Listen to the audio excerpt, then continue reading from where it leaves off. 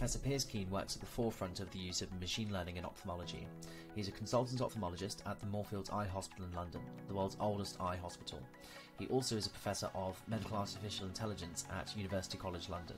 His research team consistently publishes their work in top impact factor journals and has previously collaborated with Deepmind on the analysis of retinal scans. We discussed his career path, the nuances and challenges of applying machine learning in medicine, and where he sees this field going in the future. Thanks again, Professor Keane, for agreeing to come onto the show today. So the first question is, can you describe your career path to where you are now? Wow, I love talking about myself and what I've done, what I've done so far, and hopefully people will find that interesting. So my background is that I'm originally from Ireland. Sort of born and brought up in Dublin, went to medical school in Ireland in University College Dublin. And so I graduated from UCD in 2002. And I guess one of the things for me during medical school was that I knew that I was interested in ophthalmology from a very early age. I knew that I was interested in clinical academics and in research from an early age. And so one of the things that I did that was, I think, pretty cool as a medical student was that I became very interested in bionic eyes, in intraocular retinal prostheses. And so actually, I was very fortunate that I was able to spend a summer in the Wilmer Eye Institute in Johns Hopkins, working with some of the engineers who were developing the bionic eye. And so that was a kind of little taster of this kind of like very kind of grand world of, and people trying to build amazing things to really cause impact on a global scale. So anyway, I finished med school 2002. Knew I wanted to get into ophthalmology. I did my internship in Ireland. So I guess that's the kind of equivalent of a foundation year, but just 1 year that we do in Ireland. And after I finished that, I took a year out to do a master's in physiology. And so that was the kind of standard route into ophthalmology training in Ireland at the time. And so during that time, you would, I guess, do some of the standard things you might do in trying to get into training schemes in the UK in the present day, in that you would do the first part of your membership or your fellowship exams, and you would sort of try and do some research to kind of bump up your CV. And essentially, I got onto one of the ophthalmology training schemes in the south of Ireland, spent 3 years doing basic surgical training in ophthalmology, and then became interested in, really wanted to continue the academic path. And so decided to go to the US to take a couple of years out to do research. And so I went to Los Angeles, to the Doheny Eye Institute in Los Angeles, and spent 2 years there doing research. Now, then what happened was when I was going to the US, I was thinking about essentially trying to get into residency in the US. I'd done my US MLEs and all of that stuff. But it's very, very challenging in ophthalmology as a foreign graduate to get into the scheme. And what happened was I happened to meet this Irish guy called Tom Flynn at a conference in Florida. And he told me that he was doing his PhD in UCL and he was working in Moorefield, and told me that there was this new thing called the NIHR in the UK. And he said that they have this academic clinical lecturer post. And essentially that would allow you to spend 50% of your time doing research and 50% of your time doing clinical, and it would allow you to finish the rest of your training. And Moorefield is going to be advertising one of those posts. And so it was like that one random meeting was a seminal moment in my life, because I more or less decided there and then that I was going to pivot from the US and I was going to try and come to London, try and get this ACL post and so on.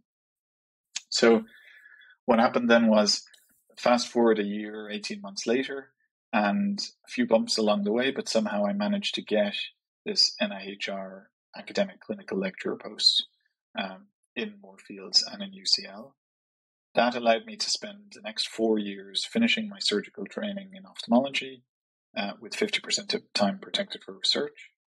And then coming to the end of that time period, as you're coming towards CCT, you're starting to think about, okay, how do I become a consultant? How do I set up my own clinical research group? And so I was very fortunate to apply for the next stage in the academic pathway, which is an NIHR Clinician Scientist Award. That's been changed. The name has been changed to an NIHR Advanced Fellowship. And so I got this NIHR Clinician Scientist Award. That funded me for 5 years, and it funded me as a consultant. So when you can get one of those big personal fellowship grants, whether it be from NIHR or Wellcome or MRC, that funds you as a consultant, but also fund your research. And so then I was able to start as a consultant in Moorefield, as a researcher at UCL. But the nice thing was that 70% of my time was protected for research. And then that was the time when I started to develop my own research group and started to become interested in new technologies and innovation in ophthalmology, and in particular AI. And I've heard you mention previously in an interview that you're very focused on this from code to clinic process. And I've also heard you mention previously in an interview that quite often people think that coming up with the model that can classify OCP scans is the hard part. Well, actually, the hard part is the implementation. So my question is, what are the main challenges to scaling that implementation that you've seen so far? It's a great question. And before I answer it, let me just say that what I've just expand on the point that you highlighted in the question, which is what I've learned is that really there's this massive spectrum of translation, which is like the first half of it is going from an idea to an algorithm and publishing a paper in a cool journal. And the second half of it is then going from code to clinic. And that's actually seeing it deployed at scale. And each of those steps has many, many different sort of sub-steps along the way. And so in particular, in the first half, it's really all about how you can aggregate and curate the data that you will use for your machine learning algorithms, for the training of your machine learning algorithms. And it turns out that that's, even though there's an abundance of data there, getting the ethical approvals, getting the information governance sign-offs, labeling the data, that's all really challenging and painful to do.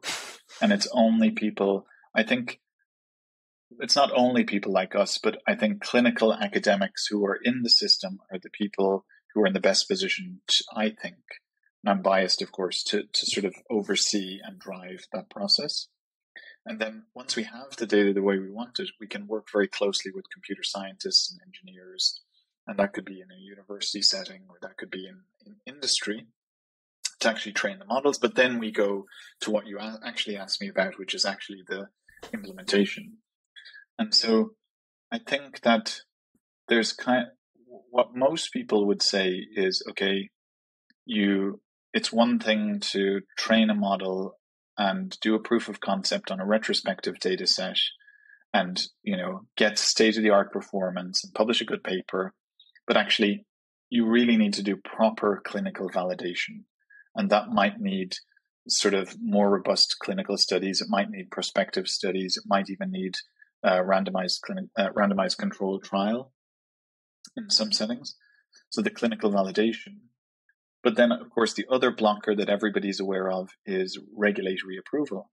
And so if you're going to use an AI system, like a deep learning system as an image classifier or something, you're going to need regulatory approval. It's software as a medical device in almost all situations. And so people realize that that's something that has very specific expertise, requires a significant amount of time and resources to be able to get regulatory approval. But I think that's, for most people, particularly clinical academics, that's kind of like the extent of their appreciation of the challenges in implementation. The real challenges, I think, are actually much more than that. So actually, imagine you've got your FDA approval and you've got this, like an AI system that can look at OCT scans. Well, the big question then is, how can that system be integrated into existing imaging systems from imaging vendors, integrated into electronic health records, integrated into patient pathways. If you have an AI system that it gives some state-of-the-art prediction or classification, but if it takes 2 minutes to give that prediction, is that going to be okay in a high-volume clinic where things need to move very quickly? And it might not be. So there's the integration, but there's also the issue of the business models and the health economics of this. So you might have a cool AI system, but if your business model is that people have to pay £15 every time they run the model on an OCT scan or in a retinal photograph, well, does that make sense?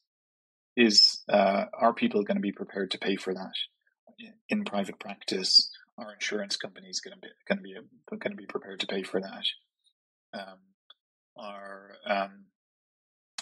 Is the NHS going to be able to pay for that?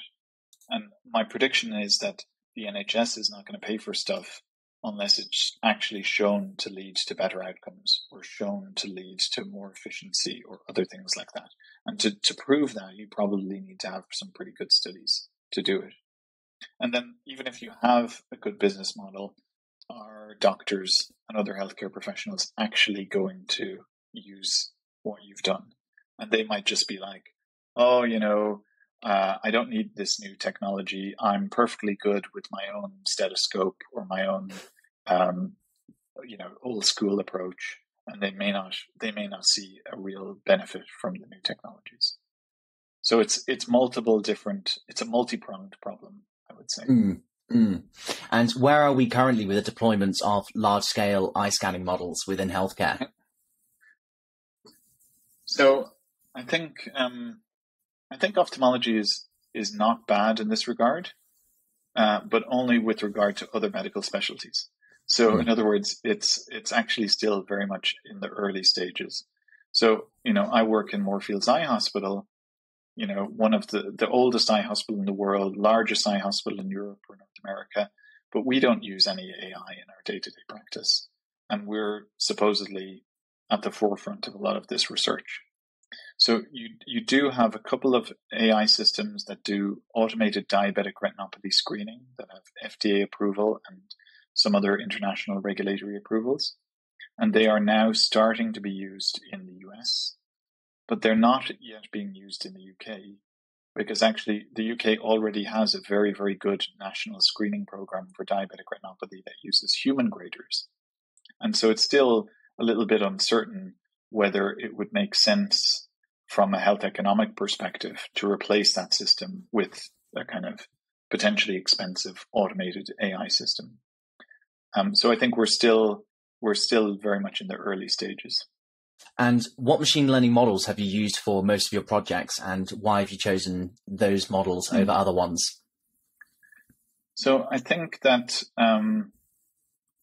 for the most part, when I talk about AI, and I know for some people that term kind of is like nails on a blackboard because it seems a little bit too kind of hype focused or a little bit too vague. But for me, most of my focus has been on deep learning models. And so I guess different flavors of convolutional neural networks, because most of the work we do is around image classification. I think what's been happening more recently is that my research group is increasingly interested in something called vision transformers. And this is a type of architecture that's had transformers are a type of architecture that have had a lot of success in creation of large language models, and they're starting to be incorporated into image classification tasks as well. So we're beginning to explore that a lot. And then the other point I would say is that we're also beginning to transition a little bit away from supervised learning approaches to this new approach that is getting a lot of excitement at the moment, which is called self-supervised learning. And so we're starting to use these self-supervised approaches. And essentially what we try and do is identify cool work that's being done outside healthcare. Like, for example, Facebook released this self-supervised learning approach, or described this self-supervised learning approach called masked autoencoders. And essentially, we're beginning to explore how we can use that within a healthcare setting. And I guess that the move towards self-supervised learning would be to reduce the burden on you and your team in the labeling. So that's it exactly. So, if you have 10 million chest X-rays, well, the major problem then is how are you going to get labels for those 10 million chest X-rays? And that's going to be a major issue. And maybe you can get labels for a few thousand of those chest X-rays, even with a large amount of work. Maybe you can create some kind of automated labeling from the electronic health record, but that's going to be very noisy and sort of challenging.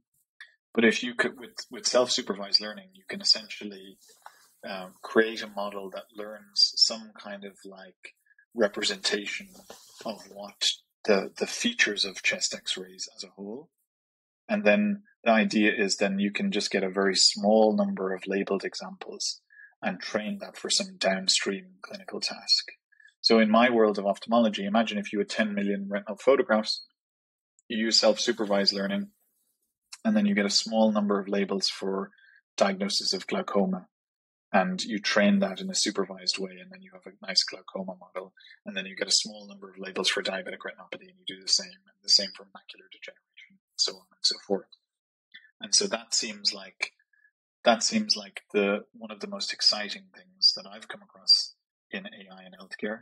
And it's this idea of, can we make foundation models for healthcare applications? And other than this self-supervised learning approach that's come out recently, are there any other techniques that you've found to improve or increase the volume and the speed of medical data labeling? So I think we're still only dipping our toes in the water of these unsupervised approaches. So I think it would probably be too much to say that we just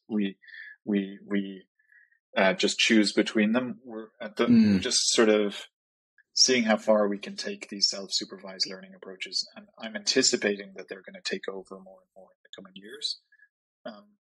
I think, so this doesn't answer your question exactly, but I think we've developed a lot of expertise in choosing the right problems where we know that there will be an abundance of labels that are likely to be of good quality. And so and that the problem is clinically meaningful. And so that's, I think, a strength that we as clinical academics can bring that would be very hard for an engineer who has no domain knowledge to be able to answer those questions.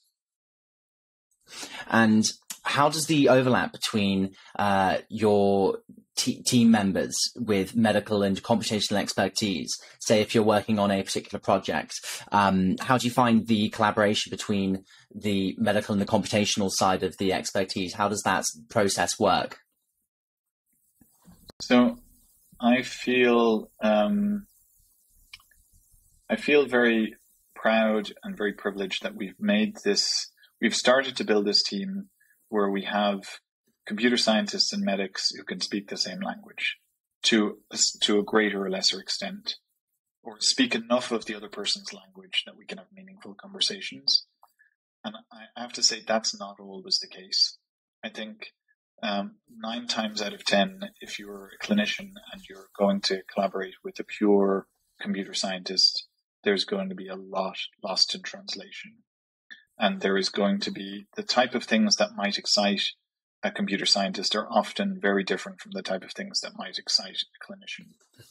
And so I guess I've been fortunate to be able to work with this new breed of medical students, a new breed of junior doctors who have got their finger on the pulse of the latest advances in machine learning. And I think that's underpinned by good stats knowledge. So I think of someone like Siegfried Wagner, who I work with, who's doing a PhD with me, funded by the Medical Research Council, and is an ophthalmology trainee. And he has got very, very good statistical modeling expertise.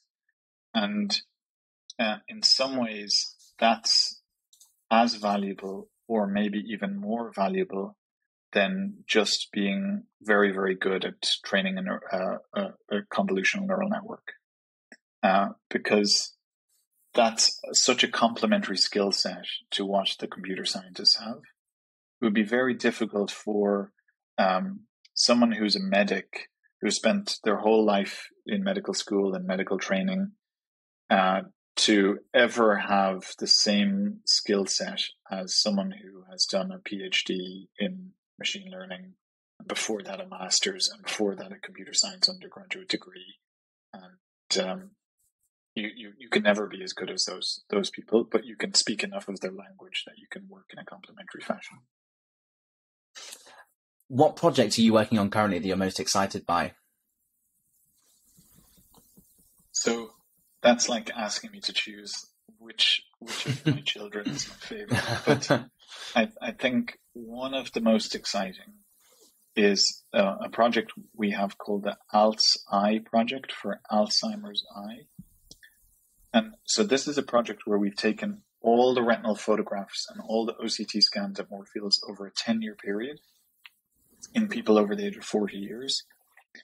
And we have received ethical approvals and permissions to link them with a national database from NHS Digital called Hospital Episode Statistics. So that effectively means we know every patient who's had an eye scan done in this time period at Moorefields, and if that patient has moved to Liverpool and then had a stroke, then essentially we have that information. Or if they've moved to Grimsby and developed multiple sclerosis, or leukemia, or any of a range of hundreds of different systemic diseases, and including Alzheimer's disease and different causes of dementia, that we have those labels. So we've been able to get this data set that, at least initially, is about 6.3 million images associated with all of the hospital episode statistic data. And so we're working now to train machine learning models to predict systemic disease from eye examination. And one of my friends and collaborators is a guy called Alistair Denniston, who's a professor in Birmingham, and he's coined the term oculomics to describe what we think is going to be an emerging field. This idea that you can take massive data sets, advanced retinal imaging, and apply AI to them, and then maybe we can supercharge the vision of using the eye as a window to the rest of the body. Where do you see machine learning being implemented in healthcare in the next 5 years that it isn't currently?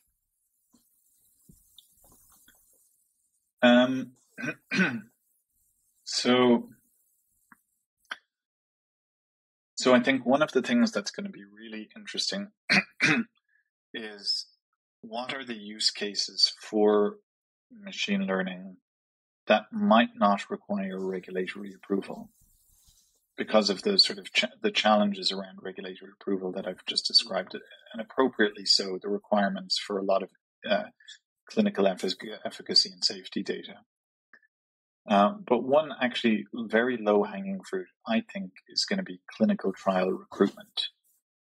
And so particularly in very imaging-dominated medical specialties such as ophthalmology, a lot of the determination of whether someone is suitable for a clinical trial comes from their images.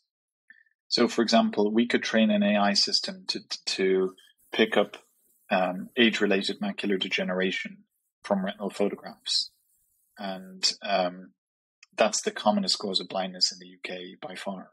We have 400 people every single day developing the blinding forms of AMD just in the UK.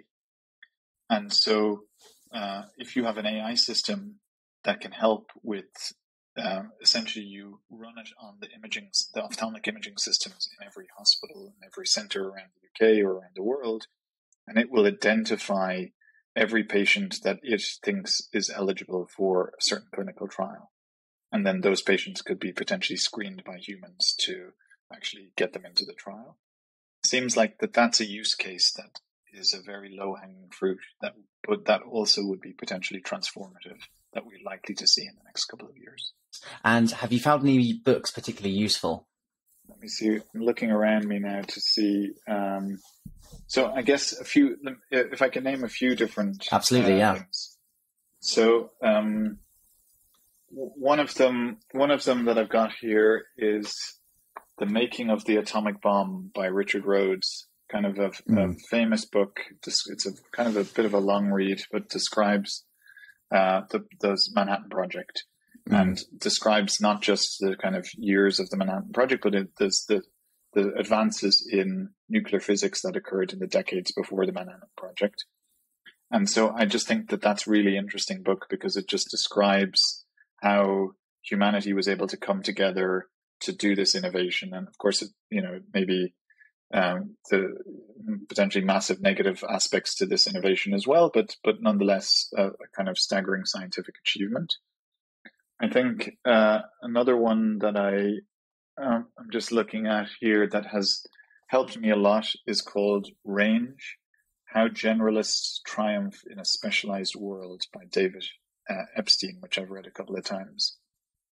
And so this is something that I just find quite fascinating because I think when you're younger, you often spend all of your time focusing in getting deep knowledge in a very narrow area. So you want to become like a very good chess player or a very good tennis player or very good at maths or something like that, and you focus on those things. But actually, as you get older, you realize that a lot of the major challenges that we face are not so narrowly defined as that. And you have to be able to have range. You have to be able to have knowledge across multiple different areas, across multiple different domains, and somehow integrate that knowledge to create new breakthroughs and new innovations. And so that has inspired me quite a lot. And one more is I'm just reading a biography of Thomas Edison at the moment by Edmund Morris, and I think Thomas Edison is really inspiring because I think that there's a lot that we can learn about the implementation of AI systems from Thomas Edison. And so I think that at the moment, like probably when I've given previous interviews, I talked about books like The Innovators, which talked about the history of Silicon Valley and the digital revolution over the last 50 years. And I think people have focused on that, the advent of the computer, advent of the internet, etc. But actually they've missed this 19th century and early 20th century innovation by people like Thomas Edison. And so famously, he was the father of the electrical age. And so in 1882, there's this famous moment where they flipped a switch in Lower Manhattan and they lit up the whole Pearl Street district of Lower Manhattan. And that was the dawning of the electrical age. But actually the thing was that in the 25 years before 1882, there had been more than 20 different patents for electric light bulbs. But yet we don't date the dawning of the electrical age to then. And so what happened was that there was all these people, all these inventors all around the world who could get a prototype light bulb, and they could turn it on and it would create a light for a couple of minutes, and they would get a journalist who would come into the room and see this and say, "Oh wow, that's nice," and then the journalist would be ushered out of the room before the light bulb would stop lighting or stop working. But actually, the genius of Thomas Edison was requiring that it wasn't just about creating a light bulb. It was about creating a system of innovations to be able to allow the implementation of electrical light. So in the case of the Lower Manhattan, it was building a generator that could generate the electricity, building a distribution system or a grid so that electricity could be distributed to the houses in that region, building some way that the grid could be linked to the electrical light bulbs in the houses or in the street lights, building some kind of measurement system or meter that could sort of monitor usage of it, and bringing those all together. And I feel like with AI, with clinical AI at the moment, we're in the stage still where we can kind of do a cool demo and maybe like publish a good research paper, but actually we don't yet have the system of innovations, the network of innovations to really take advantage of this technology. Fantastic analogy. I like that very much. Very nice. Thank you. So do you have any advice for any students who are interested in the computational medicine space? So maybe some indirect advice.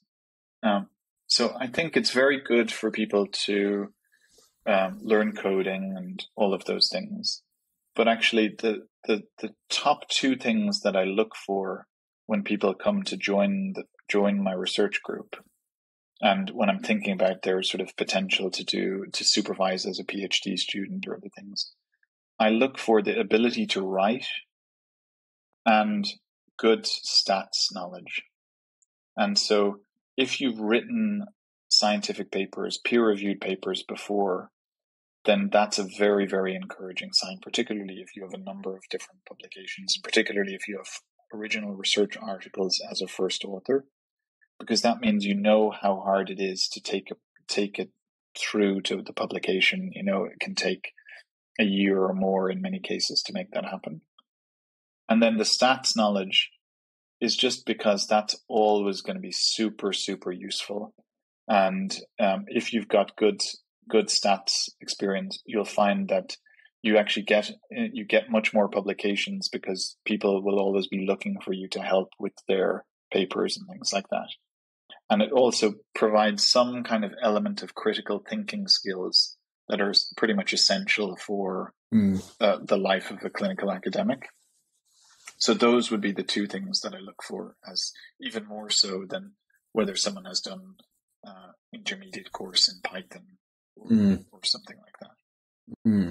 And lastly, are there any approaches that you have used in your projects that you think you found particularly helpful? I don't think that I have any unique approach, but I think one of the things that I've been relatively good at is being able to take a zoomed out view of things to connect the dots between multiple different specialized areas to achieve cool things.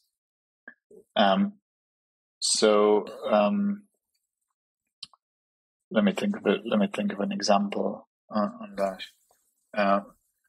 So I can't think of a specific example at the moment, but that sort of high level approach I think is really important. And I think closely related to that is thinking, and this is kind of an obvious thing, but thinking about what is the end goal that you want to achieve and working backwards from there. And so it's like, suppose you want to develop an AI system that could be used in retinal scanners in optometrists around the world. So it's like, okay, that's the end goal. Now, what would be the step before that? What would be the step before that? What would be the step before that? Working through all of the steps. I think it's a very common thing that in people that I interact with, where they only just think about what's the next step in front of their nose, as opposed to the steps 5 or 10 steps down the pathway. And they might be thinking about just publishing a paper. In fact, probably like 90% of people, 90% of clinical academics, they just want to publish a paper, and they just give lip service to the idea that this is something that needs to be translated as a subsequent step to actually achieve real world benefit. A big thank you to Professor Keane for taking his time for the podcast. If you enjoyed this episode, please do leave a review. Thanks very much, and catch you next time.